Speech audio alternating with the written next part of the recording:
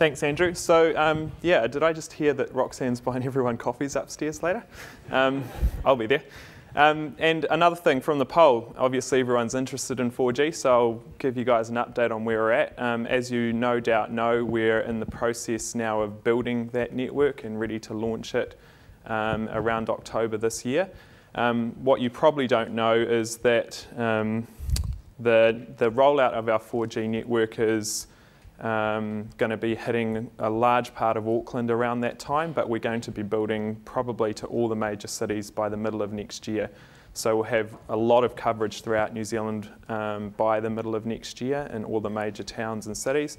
And then when we work with the government around the digital dividend, we'll start to roll that out to rural areas very quickly. So we're aiming to have a very quick deployment of 4G, get it out to as many customers as possible as soon as possible.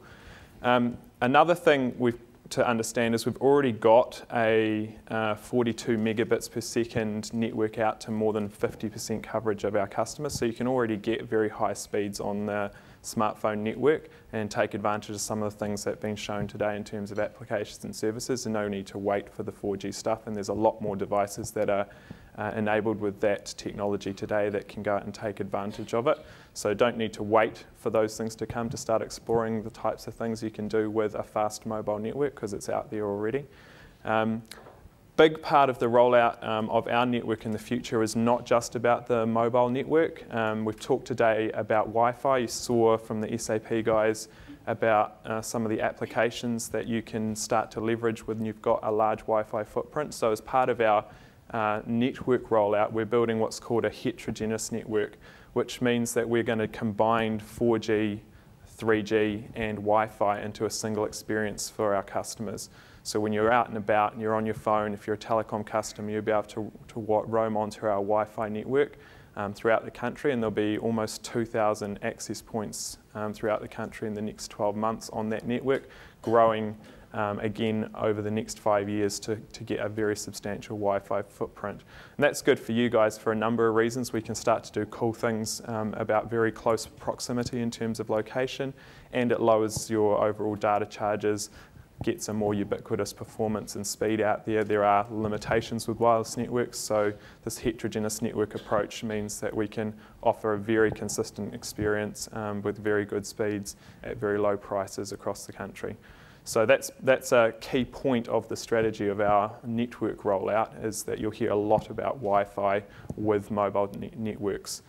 Backing all of that up are investments we're making in the core network. It's really important to understand that a 4G network is not just about the fancy speeds in the air, and I'll talk a little bit about those fancy speeds in a minute, but behind that has to sit a very robust transport network, and Telecom's making massive investments in an optical transport network that will be able to carry multiple 100 gigabit streams of data across our network. So you get that very fast performance in the air, but when it hits a base station, if you haven't got something chunky behind that, then your performance is then restricted. So with that optical transport network, we'll be able to provide a very good end-to-end experience across the network.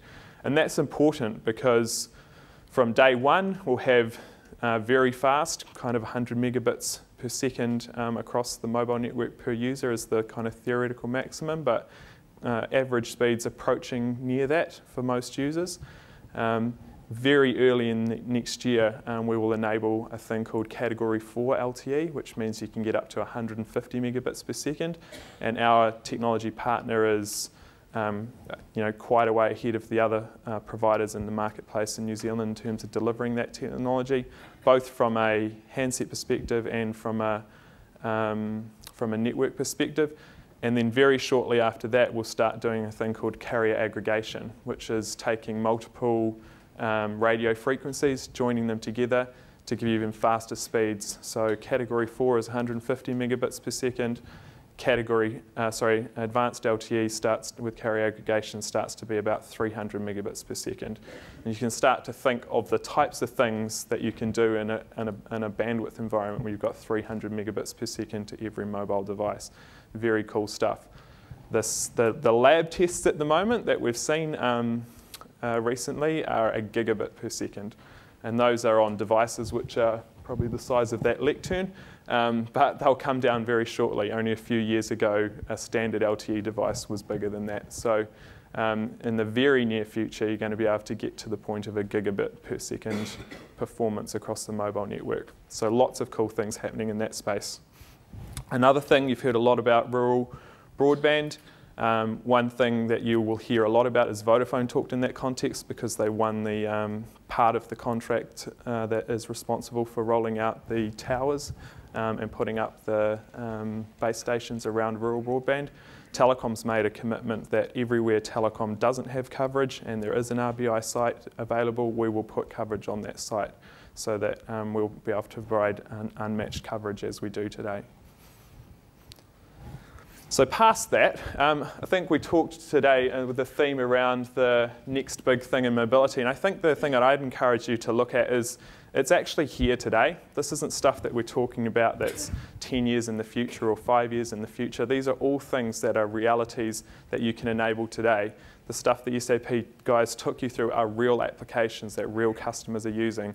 The things that Samsung talked to are things that are actually happening today. This isn't pie in the sky. This is stuff we can actually enable you to take advantage of today. And I'll show you how we can put that stuff together in a second. But I really encourage you to not look at this as something that's way out there and see it as something that's here now and something that you can take advantage of today.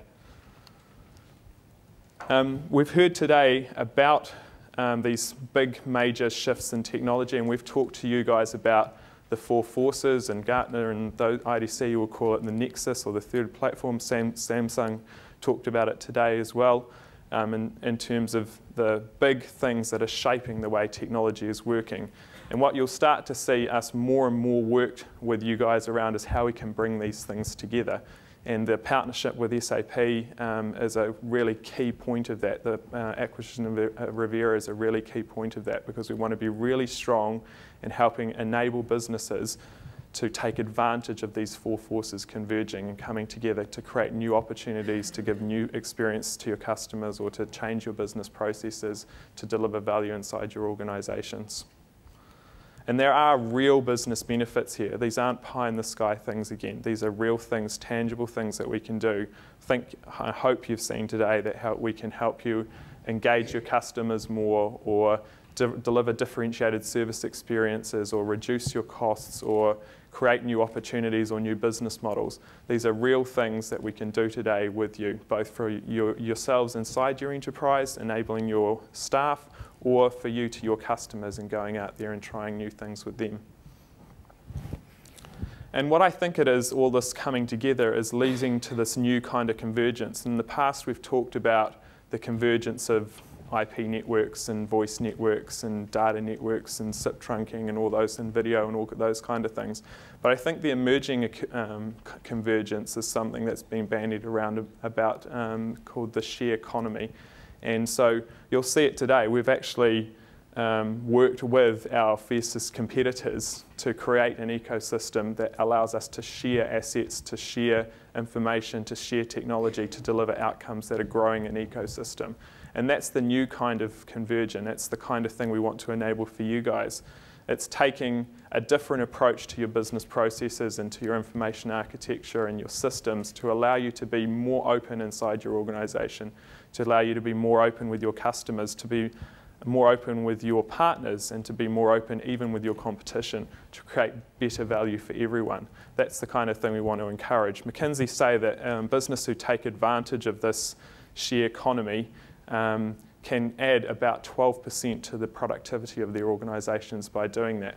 And some really cool and simple examples of those kinds of things that have been shown today, even with the pothole logging app. That application is the organisation within the council sharing and opening access to its public to enable better outcomes for both the public and for the council. They're reducing their cost to serve their users, they're providing a better user experience, and the user feels empowered and engaged. That's an example of how the share economy works, and that's what we want to focus on with organisations that we deal with, is how can we enable that experience inside your business. And what that requires, and here's the plug, hope you enjoyed your breakfasts, is to work with a next-gen service provider. And we've looked at and talked to lots of analysts and kind of understood what would it take for us as an organisation if we want to help you get to the point where you're taking advantage of the share economy. How can we be set up to provide those benefits to you? And you would have seen a lot of big changes in our structure and in the way that we're behaving in the market, things like the Revera acquisition, because we're really serious about this. And so what it starts with is having that core network stuff. You can't get away from it. You've got to transport bits across the network somehow. What we want to do that for you guys is in the most reliable, lowest cost per bit, and fastest way possible, so you're unconstrained in that perspective. So we're making those investments in 4G, in Wi-Fi, in optical transport, and looking at how we can open up APIs within the network to create better customer experiences. So those applications that we showed you before are able to be enriched by information we can get about who our customers are, where they've been recently, you know, not just that they walked around the supermarket, but where did they come from before they got to the supermarket? Whose other shops have they visited before that? Those kinds of information. That relies heavily on having cloud platforms because you've got massive amounts of data, and you've got that freedom to innovate requires having agility in the platforms that sit behind it. That means that you can come on board, try something. If that doesn't quite work, we can try something else, can innovate quickly together. So the acquisition of Revera to enhance our cloud computing capability has been really important to that. The partnership with SAP, who we think are the world leaders in enabling mobile applications through their platforms, and not just for SAP customers, by the way. It's a really important point to understand, so that we can enable quick innovation in that cloud context. The next part that's really important is, and the Samsung guys talked to about, this is actually complex. You know, the experience you want to deliver to your customers has to be really simple. That's what they expect. Tap and go is a very simple experience for them. There's shootloads of complexity behind that. And so you've got to have the right skills to manage that complexity. And we really want to invest in that and keep investing in that. And the last part of it is really getting inside and understanding your business, and that's where our sales teams come in and work with you, go through our PSI programs, go through our Pathway to Cloud programs to help you understand how you can change your business processes in a mobility context and enable your organisation to take advantage of the things that we've talked to you about today.